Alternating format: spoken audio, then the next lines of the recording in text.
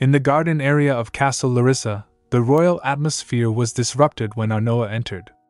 Larissa, adorned in her royal dress, acknowledged her presence, respectfully greeting, "Your Majesty." Her friends followed suit, bowing before Arnoah and offering their greetings. The castle's servants, one by one, extended their respectful greetings, addressing Arnoah as, "Your Majesty." Noticing Larissa's mother standing nearby, Arnoah remarked, "I see someone has yet to greet me." This remark angered Larissa's mother. Arnoah continued, "Did the time you spent outside the palace make you forget the proper court etiquette?" Larissa's mother, visibly upset, responded, "Your Majesty." Arnoah inquired about her wrist, recalling a past incident when Larissa's mother had punished her. She mentioned, "How is your wrist? You hit yourself quite hard, did you not?" Larissa's mother reflected on the moment, thinking, "But this time." As Arnoah attempted to lift a paper fan, Larissa's mother resisted, thinking, "I will not play along." However, the fan accidentally struck her hand, causing her to scream in pain. Arnoah taunted her, saying, "I never thought I would see you scream like a little girl. It must have hurt a lot."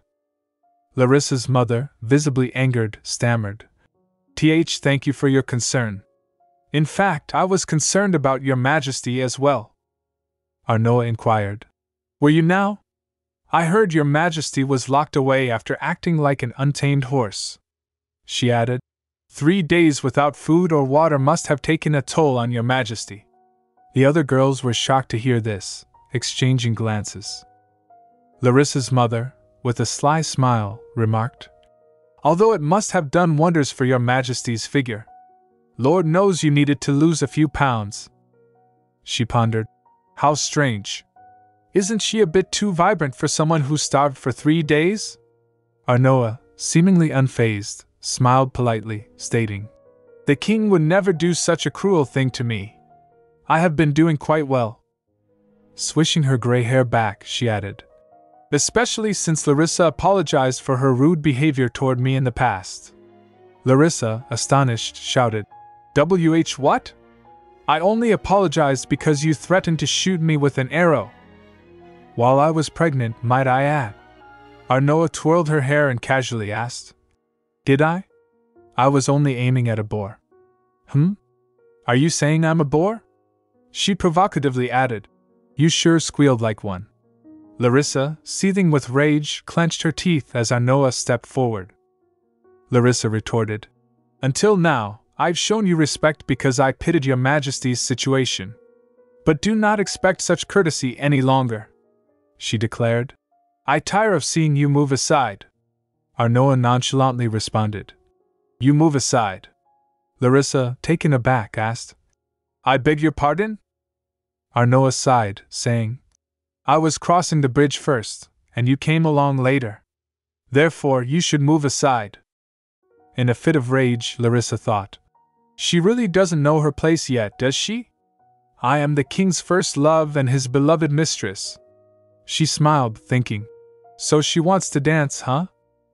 Larissa taunted Arnoah, reminding her of the black diamonds on her crown, claiming, "The king said such a precious jewel belongs on my head and gifted me the crown, a matching set with his Majesty's." Arnoah calmly acknowledged, "I remember." Larissa continued, "I'm his Majesty's lover, and you are not. There is nothing you can do to change that."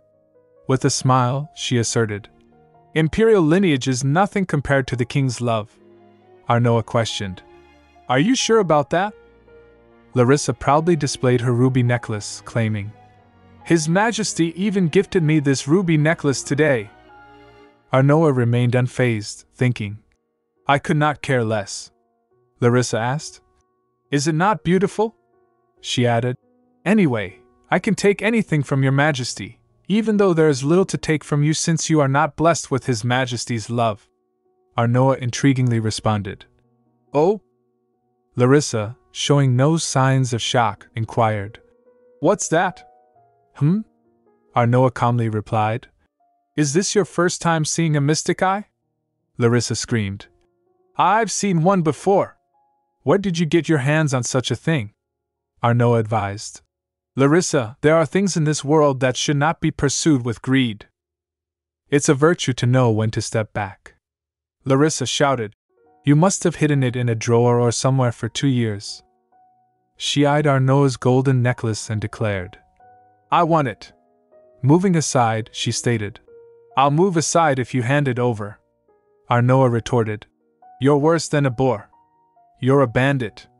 While distancing herself, Arnoah added, I'll end up having it one way or another. So why don't you just give it to me? If you refuse? Larissa snickered, suggesting, I might fall into the pond. Arnoah, unyielding, responded, Why should I care? Larissa emphasized, You do know I'm carrying the king's child, don't you? If something were to happen to me, His Majesty would have to punish you. How dare you harm Larissa? Assertively, she questioned. And what would people say?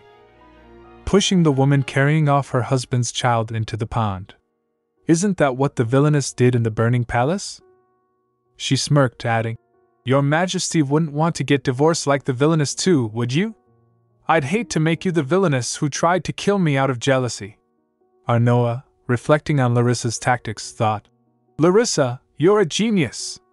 Extending her hand towards Arnoah, Larissa said, Of course, if you want me to. As Larissa reached for Arnoah's necklace, Arnoah held her hand and remarked, I hope you know how to swim. Never mind. I actually don't care. Larissa, startled, found herself placed along the bridge. Panicking, she exclaimed, Huh! Hold on, Your Majesty! Arnoah shoved her into the water, and Larissa screamed, Help! Servants and her mother joined in the distress, shouting, Oh my goodness! Larissa! Lady Larissa! Her mother urgently ordered, Guards! Come help her! Meanwhile, Arnoah stood there, smiling and looking at her handiwork. Larissa sat on the bed, shouting and weeping, her head buried in a pillow as she screamed. Bina stood beside her, attempting to calm her. Calm down, Larissa! She continued to scream. How could I? She pushed me into the pond. Bina sighed and asked, Did she really? With tears in her eyes, Larissa screamed, Are you doubting me? The mother of Your Majesty's child? Bina's reassured, Of course not. Larissa sniffled heavily, and Bina's, sitting beside her on his knees, apologized. Sorry, it was just hard to believe. He hugged her, saying, Oh, Larissa, you have been through hell. A servant explained to Bina's. Actually, the pond is not nearly deep enough to drown. If she had stayed calm, she wouldn't have drunk so much pond water. Furious, Bina's shouted at the servant, Get out! You useless windbag! Trembling in rage, he added, No matter how busy the staff is due to the aftermath of the Kessman incident, sending that imbecile as my errand boy is unacceptable. Turning towards Larissa, he assured, Don't mind him, Larissa. I'm just grateful to the gods that you and our child are unharmed. While crying, Larissa questioned, What if it happens again? The queen tried to kill me many times, and she will try again. Sniffling, she moved closer to him, asking, Your Majesty, why are you not divorcing her? She added, Are her murder attempts not reason enough to get a divorce? Bina's replied, There are 1,000 reasons to divorce her. Reflecting on the theater scenario, he grimaced. She enjoyed the company of other men right in front of me, and she even called her king hideous. Bina's frowned and continued, However, even after consulting with all the legal experts, there was no solution. He remembered Larissa's father saying, Forgive me, Your Majesty. Bina's gritted his teeth, realizing, He was just all talk. I'd have him whipped if he wasn't Larissa's father. I would have to return all of her dowry if I divorce her. Bina's clenched his hand with anger, thinking, But I already spent most of it. He added, The gold that filled an entire carriage was used on new palace pillars, the gardens, and Larissa's dresses and jewelry. Reflecting, Bina's realized, Come to think of it, the pond Larissa fell into today was also made with that gold. Larissa mumbled, What if she left in some other way? She asked. What other way? Smirking, she suggested. Like dying at the hands of people who have had enough of her malicious acts? On the other hand, Belle sighed, saying, I am sick and tired of Count Estia's lousy assassination attempts. Holding the collar of a guy amidst a scene of dead bodies and scattered blood. Flicking his fingers, he remarked. Increasing the number of assassins fivefold won't change a thing if they're all this sloppy. Meanwhile, Arnoah, in her night suit, sat on a bed, contemplating. He would rather send more assassins than divorce me? She sighed and rubbed her head, saying, I should have brought a smaller dowry. It's not like I had a say anyway. Arnoah thought about Luciano's decision to offer Binus her entire inheritance as her dowry, realizing, I don't care about the gold. Binus can keep it if he would just divorce me. Adding, but he must believe that if he doesn't return the dowry when he's divorcing the imperial princess, he won't be able to stay on the emperor's good side. That must be why he wants to maintain the marriage. She considered the timeline, thinking, it's been 27 days since I heard of Luciano's passing from Belle. Binus will become the emperor if I don't get him to divorce me in 3 days. While sitting on the bed, she wished for more time, saying to Belle, I think you won the wager, Belle. Please polish my soul stone as prettily as possible. Lying on the bed, she thought, even if I had more time, he would just hear about Luciano's death from somewhere else. At least if I become a soul stone, I won't have to live as Binus's queen until I grow old and die. In the complete silence, she opened her eyes and saw Belle standing there. She said, I thought you'd be more happy when you won. Belle replied, I'm not happy at all. Arnoah asked. Why not? Belle waved his hand, saying, I also said things I want change often. Rising from the bed, she asked, What do you want now? Belle looked at her and added, I want to see you on the throne with a crown on your head. Arnoah was shocked. What? Belle turned back, stating, As the master of the enchanted tower, it would be shameful to become the messenger of an emperor even less capable than Luciano. Belle choked, adding, Soul stones occasions are rare, but it's not worth going through that kind of disaster. Astonished, Arnoah couldn't comprehend. But Belle raised his hand to his mouth and explained, Wagers with non-sorcerers are just a pastime for me. I do not care if I win or lose. Arnoah asked, You want to help me? Stepping forward, he responded, If I could. However, I still won't be able to harm him with magic. Coming closer, he held her chin, saying, Take his life or lie to him. Those are the rules until I announce the new emperor. Arnoah questioned, Do you think there's a way for me to help you? Laughing, she added, I can think of a few ways. Belle blushed to see her happy. Belle slammed into Binus's room through the window. Binus, sensing someone sneaking in, woke up immediately, flapping, and exclaimed, What was that? An assassin? Belle sneaked into Binus's room through the window. Sensing someone's arrival, Binus woke up and exclaimed, What was that? An assassin? Belle appeared in front of him, stating, I am the messenger of the Empire. Shocked, Binus swished his blanket away and asked, Huh! What is a messenger doing here? Blinking to see him clearly, Binus remembered and laughed. Did the Emperor send you because of what happened with the Queen? He assured. Tell the Emperor that there is nothing to worry about. Even though her behavior is problematic, Dairon will honor the marriage between our two kingdoms. Binus clenched his legs together and continued, I shall never make the Queen return to the Empire as a divorcee. Should I just break the contract and rip this man apart? Belle gritted his teeth with anger, recalling when he had told Arnoah. Imply that the dowry would not be an issue even if he divorces me. And Ludes will do the rest. Taking a deep breath, Belle thought. That is not why I came, he said to Binus. Here is what I came to tell you. The Emperor will not oppose the divorce between the King and Queen of Dairon. Binus, astonished, questioned, Is that true? Thinking, He's here to discuss the terms of the divorce. Belle explained, The esteem in which this kingdom holds the empire has already been demonstrated by your behavior in the past. Binaz asked about the dowry, adding, Currently, Dairon is not able to give back all of the dowry. Bel stated, The dowry offered by the imperial princess is but a trifle compared to the riches stored in the imperial treasury. It would be unwise to ruin diplomatic relations between our two kingdoms over such a trivial matter. Bel asked him, Am I understood? Binaz, in utter shock, replied, I understand. With magic, Bel started vanishing, saying, I shall leave the decision to you. Binaz smirked and thought, I can end it. I can part ways with that woman without suffering any consequences at all. While shouting, Dr. Lucas rushed to Larissa's room, exclaiming, What? You misdiagnosed? Larissa collapsed upon hearing her scream, and Dr. Lucas informed her, Yes, it's a common mistake. I'm afraid you're not pregnant. Larissa held her belly, saying, No. Dr. Lucas stood beside her, and she added, This is important news. I shall tell His Majesty about this at once. Larissa flinched as Dr. Lucas started grabbing the blanket from her. She held his hand to stop him, saying, Don't.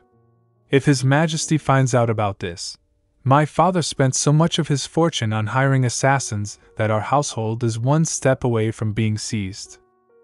If he finds out that I'm not pregnant, he will be even more reluctant to get a divorce. Dr. Lucas said, All right. I will give you 3 days to prepare yourself. I cannot hold it off any longer, even if I'm let go as a result. Larissa started thinking, I have 3 days. After that, things went as expected. Thinking that he wouldn't have to return the dowry, Binaz told Larissa about the messenger that visited him. After seeing a chance, Larissa pressured him to get a divorce.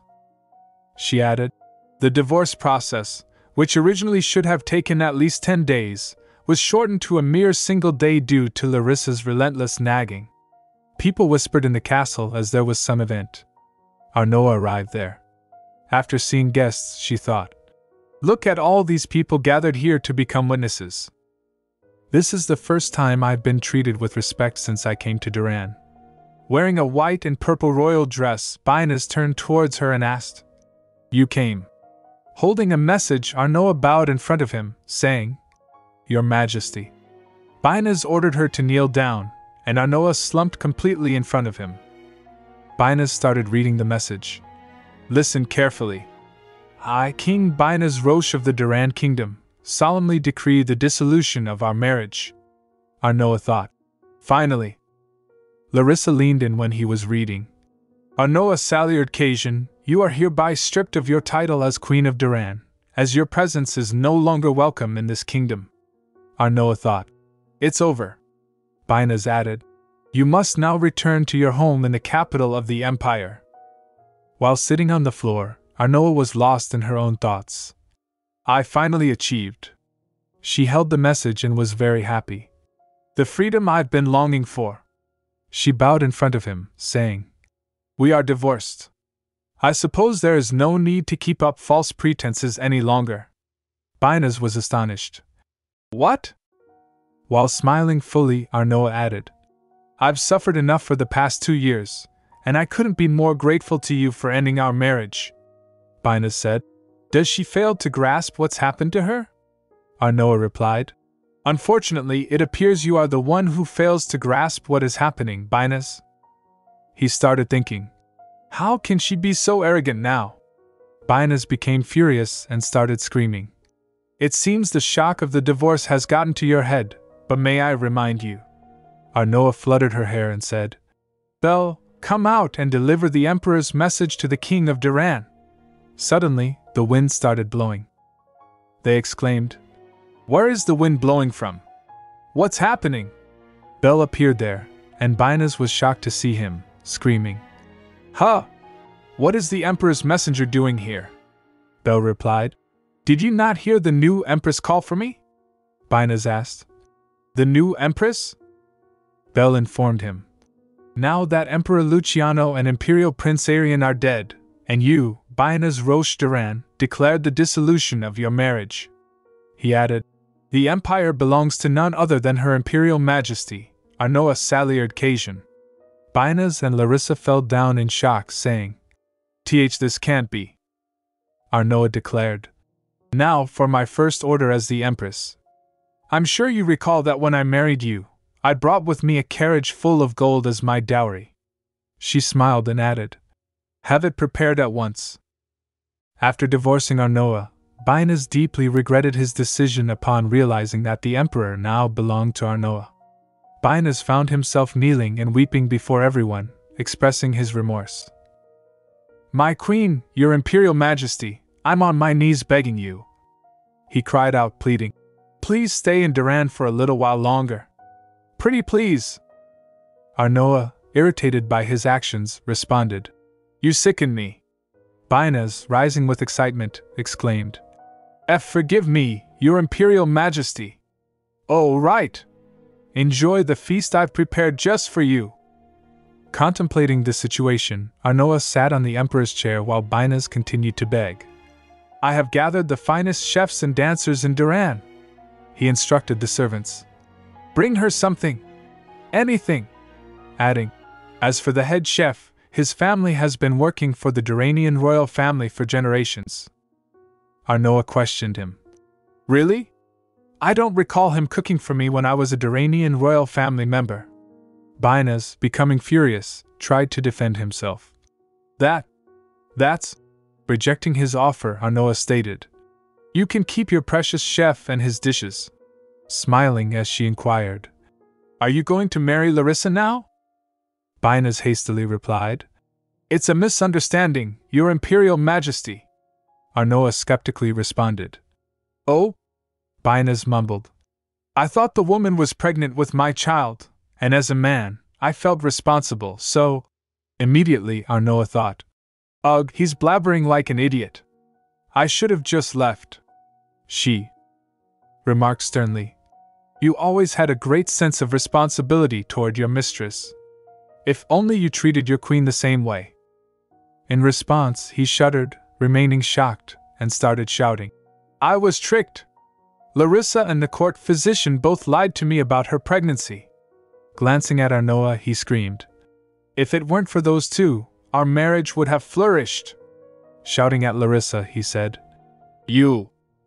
Larissa flinched, and Binaz growled. Kneel before the Empress. While seated on the royal chair, Arnoah thought. Wow, how petty. He was acting like he would love her until the end of the world. She added, but it didn't take him long to offer me his first love as a scapegoat. As Binaz shouted at Larissa, she was shocked and scared, asking, Your Majesty, how could you?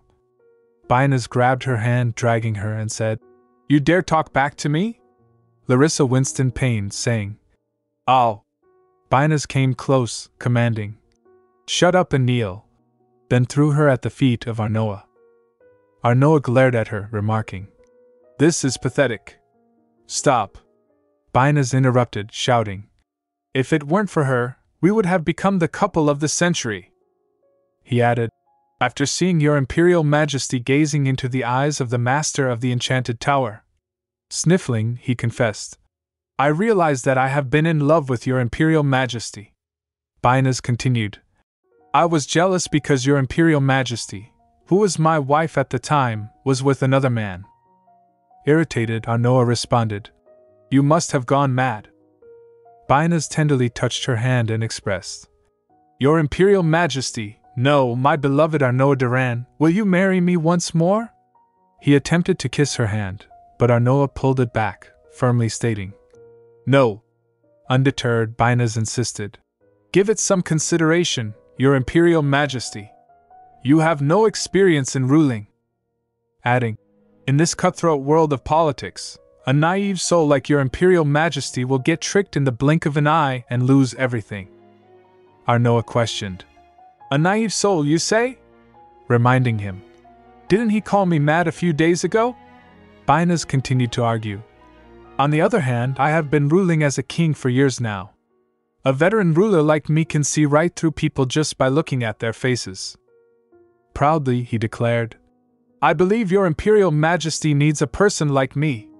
If you could look past our differences and find generosity in your heart. Arnoah confronted him, saying, "Do you take me for a fool?" Adding, "You becoming the king of Duran was a tragedy, both for me and the people of Duran. Also, for someone with such great insight, don't you think you let yourself be tricked too easily?" Upon hearing this, Bainas flinched and clenched his wrist, explaining, That's because it didn't cross my mind that a court physician could lie to me. I have stripped her of her title for making fools out of both of us." Arnoah responded, "I'm glad you did." Bainas, seeking affirmation, eagerly asked, "I did good, yes?" Arnoah informed him, "I'm taking Dr. Ludes to the Empire with me." Bainas, taken aback, started begging. "Huh? I beg your pardon?" Arnoah smiled and remarked, "Like you said, a naive soul like me could use the help of wise people. If she tricks someone as insightful as you, she must be quite brilliant." Standing up from the emperor's chair, she commanded, "Anyway, King Bainas, stop your blathering and bring me my dowry." Her beautiful white and gold carriage was brought there, and Arnoah expressed, "I'm loving this king's carriage. Maybe it's because it's made with my dowry." Bainas began fighting with Larissa's father, bringing joy to Arnoah. She thought, it was delightful to watch them fight. Bainas, grabbing Larissa's father by the collar, screamed, You have been trying to kill the Empress. I'm confiscating your assets." However, her father denied the accusation, saying, "No." Arnoah contemplated, trying to make each other pay more. Even then, he couldn't pay me back in full, so he had to give up the king's carriage as well. While riding in the carriage, she remarked to Bainas, "You could pay me in gold." Bainas, with a hint of resignation, asked, "Do you really have to take it from me?" Adding, "Please take it. I enjoy walking." Arnoah settled into the carriage, and Belle, already inside, questioned her. "So you're sparing the Count, huh? Are you sure that's wise with everything he has done to you?" Arnoah replied, "Why does it matter? He will bother me no more." Belle acknowledged, "That's generous of you." Leaning towards him, Arnoah inquired, "I meant to ask, will your duty be finished after you arrive at the Empire?"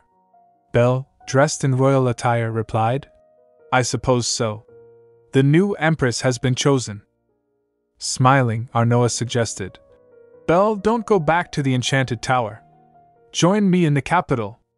Belle, surprised, asked, "The capital?" Blushing, he added, "Why would I go to the capital?" Wondering if she knew something, he thought, "Does she?" Arnoah burst into laughter and explained, "If you, the Lord of Prehen and the Master of the Enchanted Tower, are there, the nobles won't form a union and give me trouble." She continued, "People outside Prehen tend to shun sorcerers. But if you attend noble meetings as a lord, that might change. It's a win-win."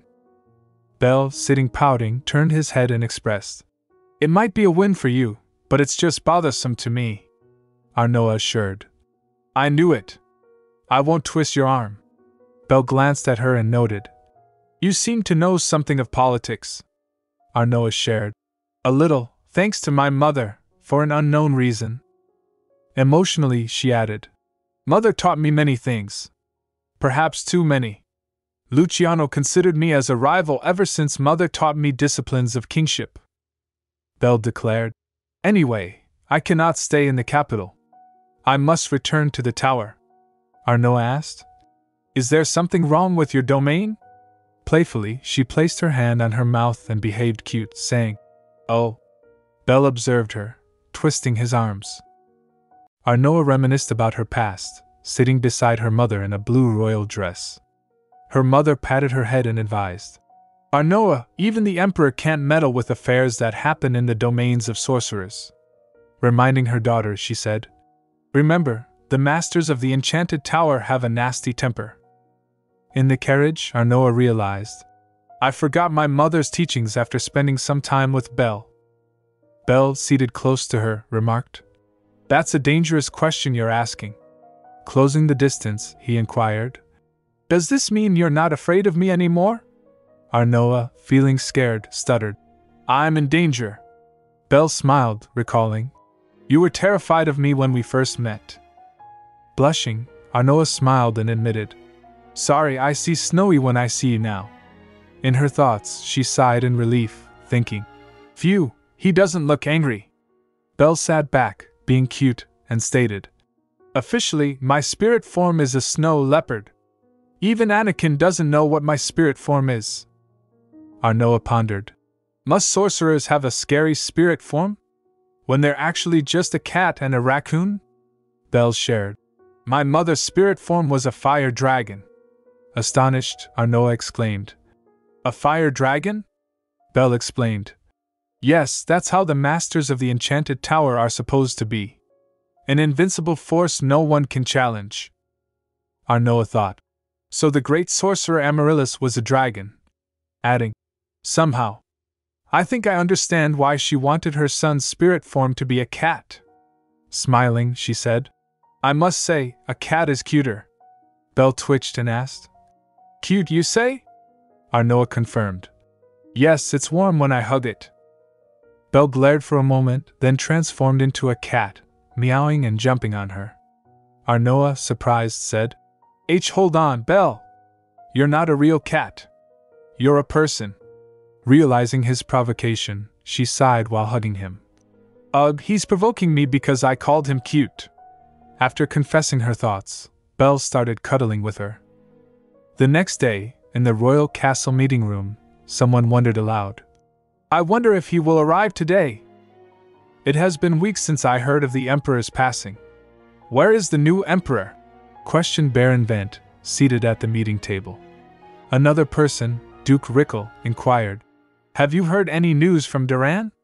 Marquis Stubit replied, I should have, but no. Duke, frustrated, ground his teeth, stating, It's been a month since Anakin Willow sent the messenger, but Duran is strangely quiet. I finished preparing early for nothing. Baron slid his arm on the table, expressing, Did anyone else send a message to Duran? It's absurd they're staying so silent when their king became the emperor. Countess Herman, fully dressed in a party outfit with a diamond necklace, raised her hand and admitted, I did. Well, I tried to anyway. Baron turned to her asking, What do you mean? Countess sighed, explaining, Strangely, I couldn't even confirm if the message arrived at all. I'm still waiting for the reply. Baron, furious, questioned, What was on your message? Marquis laughed loudly, suggesting, Do you even have to ask? She must have sent her niece's portrait. Baron added, A bold move, offering a mistress to the new emperor who didn't even arrive yet. Countess, irritated, warned him, Don't make a fuss. You must tame the emperor when he's still young and oblivious. Baron dismissed the idea, saying, One might consider that treason. If this emperor is dumb enough to fall for a honey trap, I'll just resign and return to my dominion. Marquis smirked, advising, Broaden your sights. The new emperor is clueless. Someone has to take advantage of him. He continued, I'm sure it's not just Countess Herman and I who are preparing to shower him with gold. Pointing upward with his finger, he boasted, I already prepared the jewels to offer to the emperor. I even had the imperial palace decorated in Duran's colors so he can see it when he arrives. Turning to Countess, he wished, Good luck seducing him with a mistress. Countess laughed and replied, The gold you generously offered will be used well by my niece, who is going to be the emperor's mistress. Marquis pointed at Countess and taunted, You don't know, do you? He revealed, The new emperor, Duran's king, already has a mistress whom His Majesty loves dearly. Everyone knows a love story in Duran. Countess, contemplating, placed her hand on her chin and said, A mistress, huh? Maybe I shall have her killed. Things will get complicated if she gives birth to his child. Marquis laughed, endorsing the idea. Haha, that is not a bad idea. No matter what we bribe him with, when Grand Duke Aslier returns, the new emperor will soon become a mere figurehead. Countess agreed. Then we better make the most of the situation before he returns. Marquis expressed, I'm glad we see eye to eye on this. Turning to Duke Rickle, Marquis asked, You must be over the moon, Duke Rickle. Confused, Rickle inquired. About what, might I ask? Marquis informed him. Your niece became the imperial queen. He added, Isn't it nice that the forgotten imperial princess is becoming the imperial queen just like her mother? No one will lock her in a tower now. Rickle reluctantly agreed. Like you said, it's nice, but as long as Grand Duke Aslier pulls the strings, it's all meaningless. Meanwhile, Arnoah arrived, wearing a white dress with black heels. Marquis, unaware of her identity, asked, Who are you? He screamed. This is a closed meeting. We don't take guests. Arnoah calmly replied. We met a few times when I was young. Have you forgotten me, Marquis Dubert? Rickle, startled, looked at her. Marquis stammered. Pardon me? Arnoah, placing her hand on a chair, said, So you haven't heard? I see word travels slowly around here. Huh! She confidently sat on the royal chair, and Marquis screamed. What are you? How dare you? That seat is reserved for the Emperor. Get off! Arnoah smiled and declared, I am the new Empress of the Empire. Arnoah entered the meeting room and confidently took her seat in the Emperor's chair, surprising all the members. She declared, I am the new Empress of the Empire. Marquis slammed the table, exclaiming, Nonsense! Duran's king is the new emperor.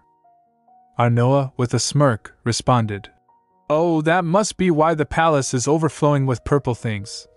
Tossing a pillow onto the floor. Panicking, Marquis shouted, What are you doing? Arnoah nonchalantly waved her hand, saying, I'm sick of purple things. Keep things like purple sapphires out of my sight, would you? Marquis, furious, demanded, Enough! Reveal who you are right now! Arnoah retorted, Not the smartest bunch, are you? Did I not just say that I'm the new empress? She turned to Belle, standing beside her, and ordered, Belle, perhaps they need to hear it from you. Belle stepped forward, introducing himself as Belcharius, the master of the Enchanted Tower and the Lord of Perhen. He confirmed, I just returned after fulfilling my duty as the messenger of the Empire. Marquis questioned, Belcharius, is she telling the truth? Belle assured him, She is. The Empire has a new ruler, and her name is Arnoah Saliard-Kasian. The members were astonished, staring at Arnoah. Belle declared, All hail the Empress. While Arnoah proudly sat on the Emperor's chair, legs crossed.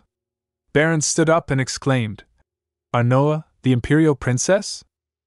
Oh my! Baron exclaimed. He added, I didn't recognize your Imperial Majesty because it's the first time I'm seeing you since you went to Duke Rickle's manor. Marquis interrupted, stammering, Hold on. To my knowledge, the marriage contract between Duran's king and your Imperial Majesty says that the king will receive the title of Emperor. He questioned, Why would your Imperial Highness become the Empress? Did the king of Duran die or something?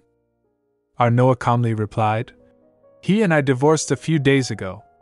That contract is now null and void. She added with a smile, With Luciano and Arian under the ground, I am the rightful heir to the throne. I am still waiting for you to hail me, so do make it quick. Baron, shocked, glanced at her and hesitantly asked, All hail the Empress? Arnoah calmly responded, All hail Empress. All hail Empress.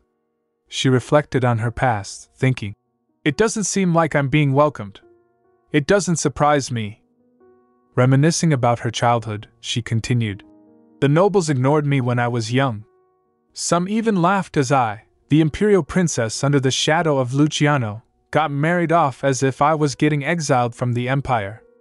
Arnoah added, I didn't ask to be on the throne, but it's not that bad now that I'm on it. While sitting on the Emperor's chair, she indulged in her own thoughts. What matters now is that I'm here as the new Empress. As Arnoah and Belle were in the room, someone entered, exclaiming, Noah! It was Arnoah's friend, Anakin, wearing a pink royal suit. Arnoah, excited, hugged him tightly. She giggled and asked, Why did you have to write the letter like that? Anakin laughed and replied, Ha ha ha, would it kill you to say you missed me first? Belle stood in irritation beside them. Anakin added, I thought of you every day. I trust you, but him? Men. Arnoah responded. It was the worst way to say that I should become the Empress. Belle stood pouting, and Anakin explained. I was worried the messenger boy might open the letter before you. It was a sort of a safety device. I trust you, but him? Men. He touched her face and continued. But you got the message and became the new ruler. And returned to me. Arnoah, happy to see him, leaned on him and asked. I did, didn't I? Anakin hugged her tightly with excitement. Arnoah pleaded. Let go of me. But Anakin insisted. No, I haven't seen you in ages. Arnoah explained. I know, it's just... And as Belle dragged her away, she asked, Are you two really friends? Belle said, No, while Anakin said, Yes. Belle screamed, I prefer being alone, but he latched on. Anakin, laughing, said, I took pity on this friendless troll and hung out with him at the academy. Arnoah intervened. I can picture what happened. And stopped their fight, saying, Okay, that's enough. Catch up on your own time. She placed her hand on Anakin and said, We have a more pressing matter at hand. Can you guess what it is, Anakin? Anakin knelt and held her hand, saying, Just give me an order, your Imperial Majesty. Arnoah was astonished, and Anakin appointed himself as her official advisor. Belle questioned, Do you trust him? You should sleep on it. Arnoah replied, I do. He's an old friend. She added, Talented individuals like Anakin are extremely rare in the Empire. Anakin was happy to hear the compliment, and swore allegiance to her. Belle warned, Be careful. He griffed many people at the academy. Anakin replied with a smile, Me winning against you at checkers is not grifting. I won because I was good at it, and you were not. Belle got irritated and shouted, Did I tell you that he used to be a loan shark? People lost houses because of him. Anakin retorted, Don't forget to mention that you used to absorb other people's mana and collect soul stones for fun. Arnoah intervened. Enough. I can see you both had a colorful life at the academy. She asked Belle for a moment to talk to Anakin, and Belle jumped on the sofa in response. Arnoah looked at him, sighed, and said, Anakin, how bad is the situation of the Empire? He replied, It's downright awful. She reminisced about her past, saying, While Luciano was sick in bed, the nobles took control of most of the real power. Thus, the nobles are unlikely to submit properly to the new Empress. Anakin added, The ones who wield the most power are Grand Duke Aslier and his daughter, Lady Roxanne Aslier. And they will come for you. Arnoah, at the age of 10, stood in her hunting outfit, fervently waving her arms in front of a horse, urging someone holding a sword to sheath it. Shivering, she pleaded, Sheath your sword! This horse did its best and won second place. Get out of my way. A red-headed girl named Roxanne, also 10, dragged Arnoah away, declaring, I have no use for a horse that gives me, Roxanne Aslier, second place. In a swift motion, Roxanne splashed the horse with water, and Arnoah exclaimed, Do you see how it's suffering in pain? Roxanne, lifting a blood-dripping sword, blamed Arnoah, stating, It's because you stopped me. Roxanne Aslier, falling short of first place in a horse riding competition was reason enough for her to put her own horse down. She was much too cruel for a child of her age, just as bad as her father who killed a soldier for not winning a spearmanship competition, perhaps even worse. Anakin informed Arnoah, She kills people nowadays, just like her father. She still doesn't care for losing. Arnoah questioned, Then she should have returned victorious by now. Why is she camping in Kessman? Is there a reason for that? Anakin waved his hand, replying, Noah, don't act like you don't know why. There's no better excuse than a war to siphon the Empire's treasury. She's milking the war for all it's worth. Arnoah, reflecting on this, thought, Just as I thought. She added, Roxanne is like the sword of the Empire right now.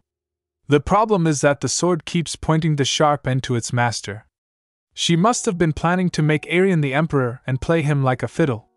She will try to kill me when she hears the news. Anakin smiled and remarked, Well, yes. She knows you're not her lapdog like Arian. Pointing his finger, he said, All the more reason to clean house before the Asilies arrive. Arnoah inquired, How are the relationships among the nobles? Anakin, smiling, replied, As I said, downright awful. They despise and keep each other in check. Anakin explained, adding, They look down on the imperial family, but at the same time, they're desperate to make people from their families aides of the imperial family.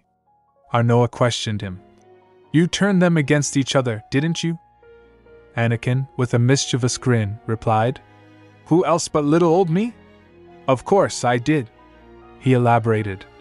I did what I could to keep them from forming a union, but I'm afraid it won't be that way forever. When they start considering you as an enemy, it won't take long until they form an alliance, even if it's a temporary one.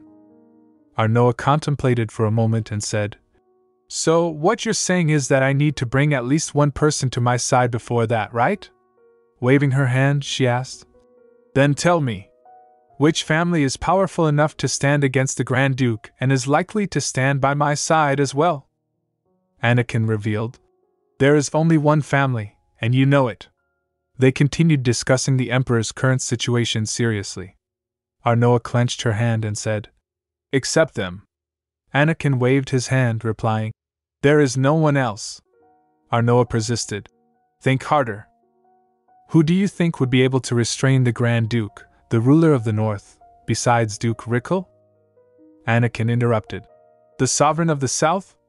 Arnoah considered other options, suggesting, How about Baron Vent? He's relatively loyal and strong, but his family is small. He wouldn't risk bringing his family to ruin for loyalty. There's also Countess Herman. She detests losses. She wouldn't lift a finger unless she was sure she would benefit from aiding you. Arnoah placed her hand on her head, pondering. Would Duke Rickle agree to be on my side? She remembered a moment when guards were dragging her out of the court, crying and wailing. Uncle! Uncle! Her uncle stood still as she screamed. You know me. I would never do such a thing. Arnoah gave a firm order to Anakin. Get me a meeting with him. Anakin bowed, and she added, Go tell him I'm on my way. Anakin replied, As you wish, and turned towards Belle, saying, And aren't you done here? Go home. Lying on the sofa, Belle replied, So this is what you were worried about back in the carriage.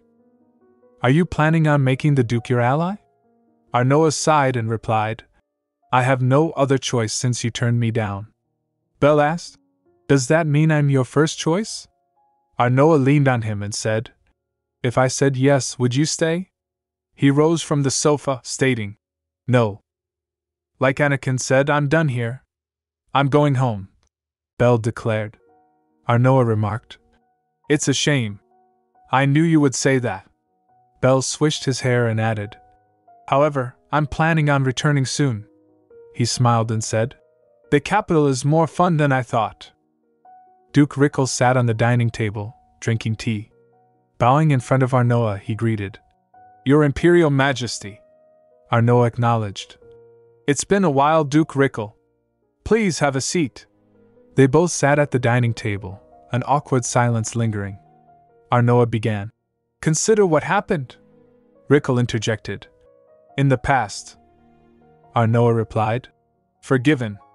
Rickle insisted. Forgotten. Then, he suddenly raised his voice. Forgiven? I believe our family has never wronged you, Your Majesty. Arnoah slammed the table and shouted. Are you saying handing me over to Luciano just because he asked didn't make you feel sorry for me at all? She continued loudly. 3 years ago, after Luciano's coronation, you served me up to him on a silver platter when he said he would interrogate me for plotting treason.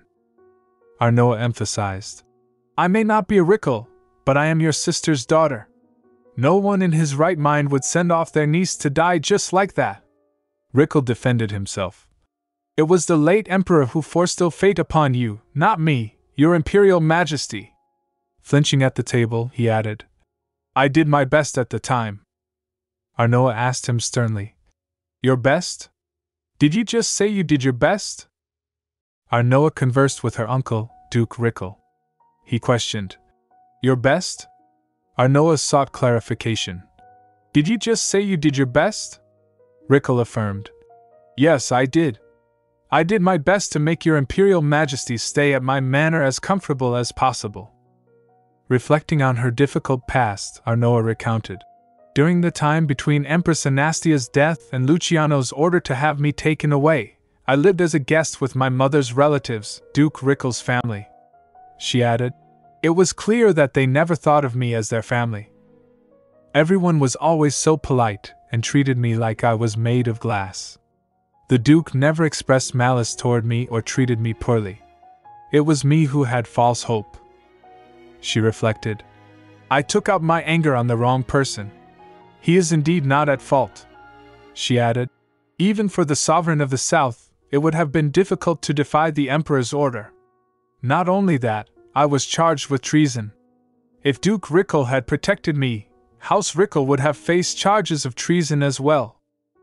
Even so, I can't help but feel betrayed to some extent. While seated at the dining table, she inquired of Rickle.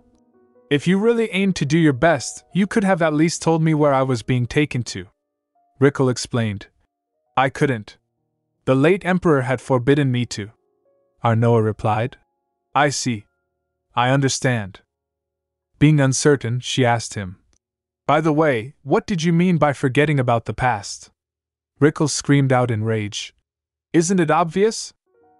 Arnoah expressed. You've appointed Anakin Willow, the most talented son of House Willow, as your advisor, fully aware that House Willow is a vassal of House Rickle. She added, as the Imperial advisor, I'm here to request a meeting on behalf of the Empress. Rickle was astonished, clenching his hand and trembling as he said, I have been investing in House Willow for ages. If it had not been for your Imperial Majesty, Anakin would have become my advisor instead. Rickle reminded her. You of all people should be aware that House Rickle highly values talent. He added, Your Imperial Majesty has taken the most valuable asset of my family, and the greatest genius in the Empire.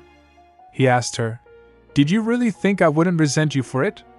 Of course, I know what House Rickle values the most. My mother taught me that. On hearing this, Arnoah was in intense shock. She remembered her mother saying, Remember, Noah. Wherever you go, see just one person who has the greatest potential to be your aide. And give that person all of your trust and affection so that they would even risk their life for you if so desired.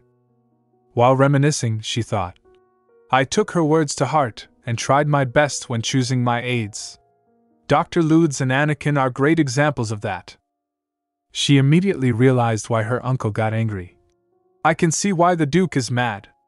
He's been investing in Anakin, and I just took him away. Rickle clacked a cup of tea and said, That being said, I suppose it's my fault as well. I failed to make my house attractive enough for a genius like him, so I will put this behind me. Arnoah started thinking. Perhaps neither of us is in a position to blame each other. She said, Duke Rickle, I have a proposition.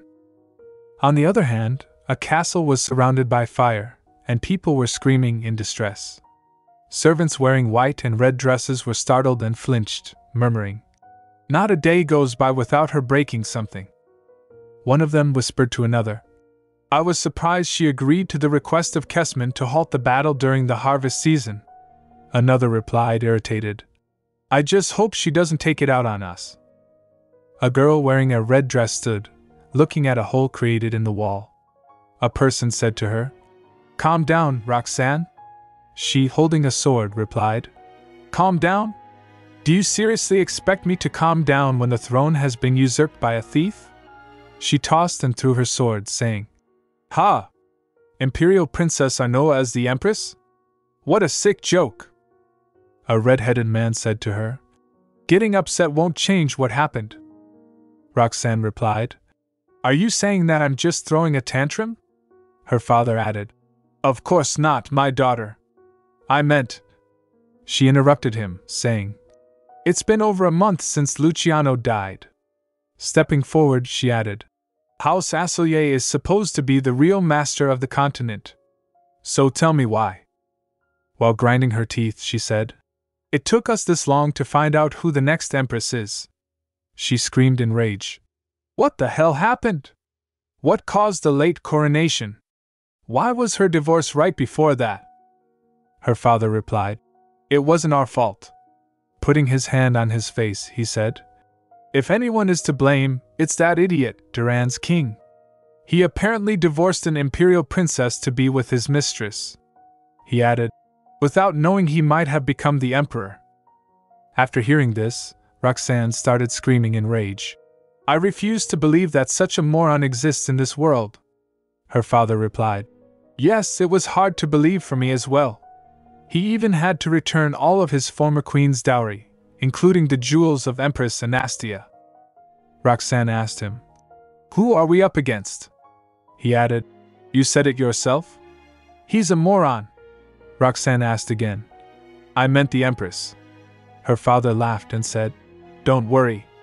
She is painfully ordinary." Roxanne didn't understand, so she asked for an explanation. "Please elaborate." Her father started telling her. She was born to the imperial family, but she couldn't even get educated properly since her mother died early. She let a weakling like Luciano abuse her, and she even let that moron of Duran and his mistress walk all over her. He added, "The hardest thing she went through in her life is her divorce." Roxanne commented, "She was basically a punching bag. The throne deserves better." She started thinking, that's what became of Empress Anastia's daughter. Wasn't she more like?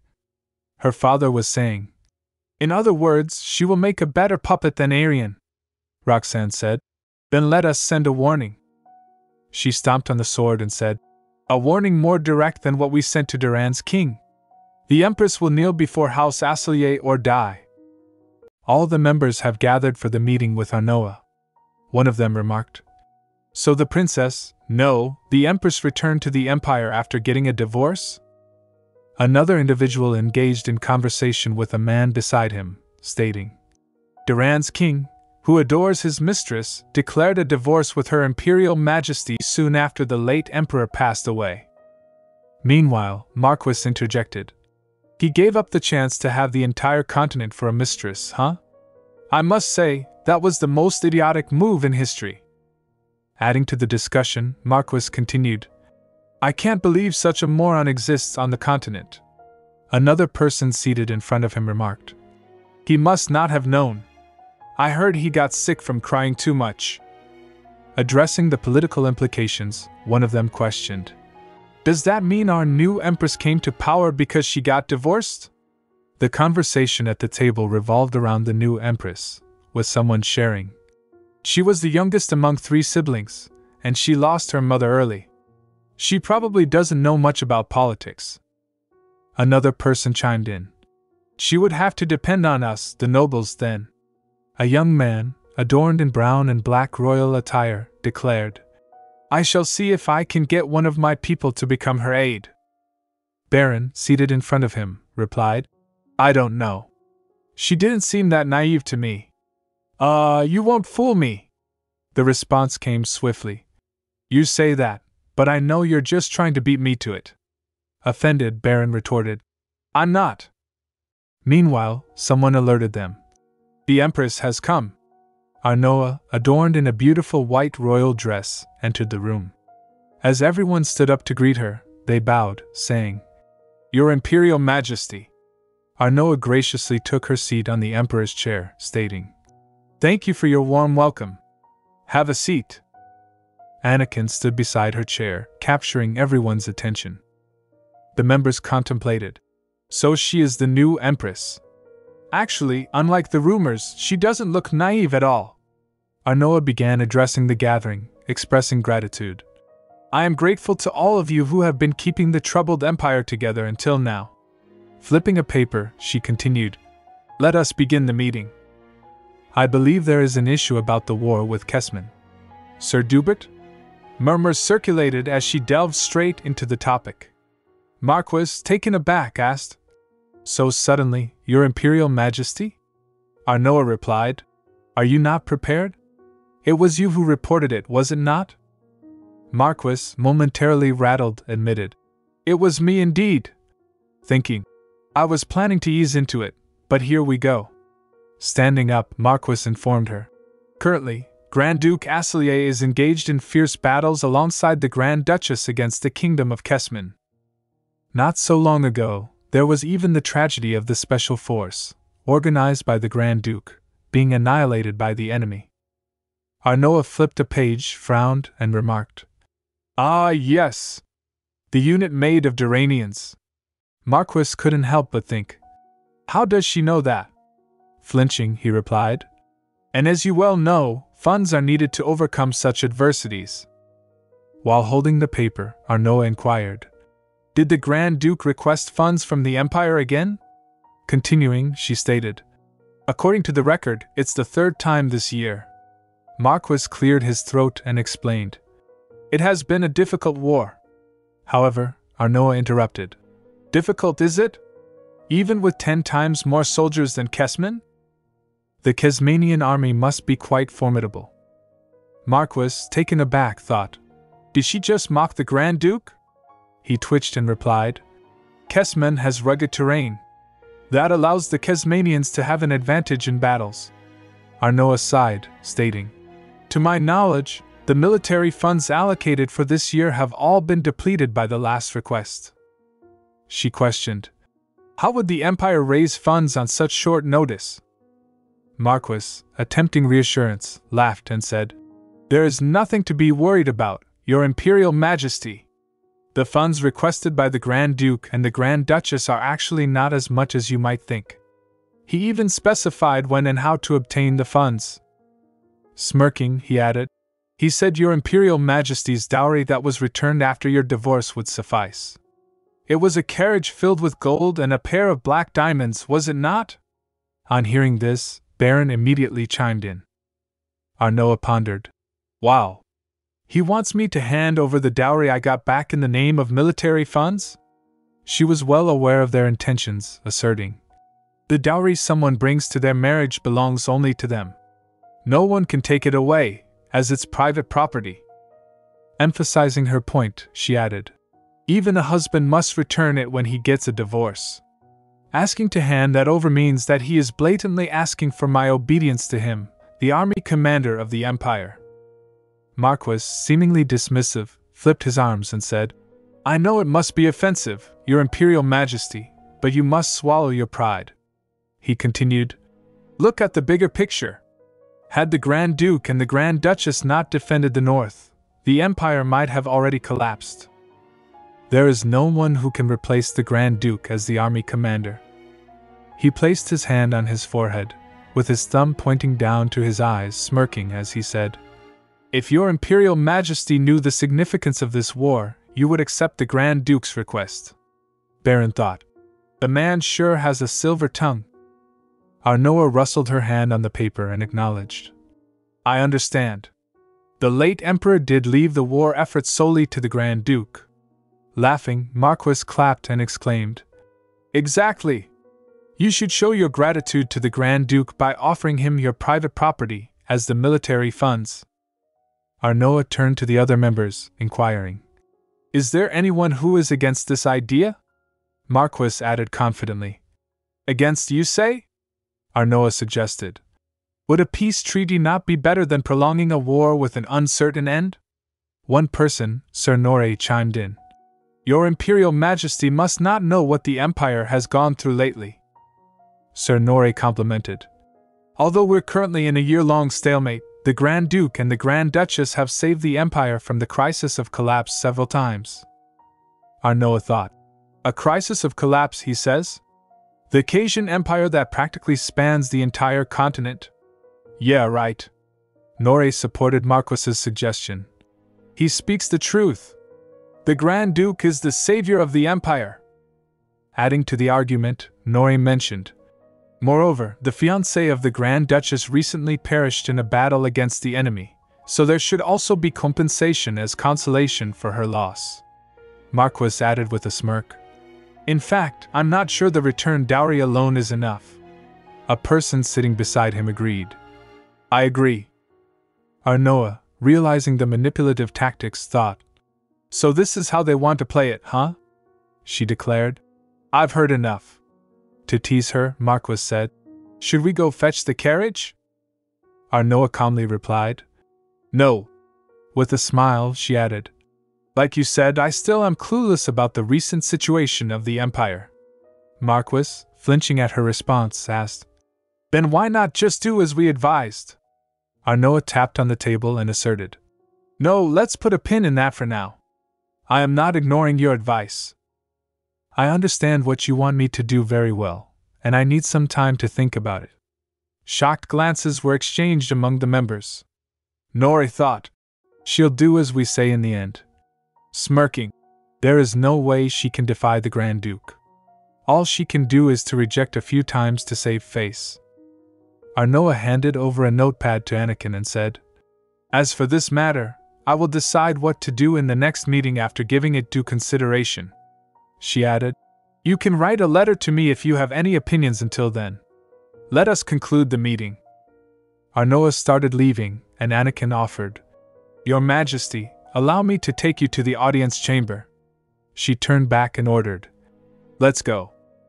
Reflecting on her conversation with Duke Rickle, she reminisced. Duke Rickle, I have a proposition. A proposition? For me? I know that Rickles never betray their own family. It's one of the things my mother taught me. She added, My mother was a Rickle, yet I carry Cajun's name. I understand that is why it is hard for you to accept me as a member of House Rickle. That must also be the reason why you're reluctant to stand by my side immediately. A girl with blonde hair, wearing a beautiful royal blue dress, greeted Arnoah saying, Your Imperial Majesty, Penelope Rickle, at your service.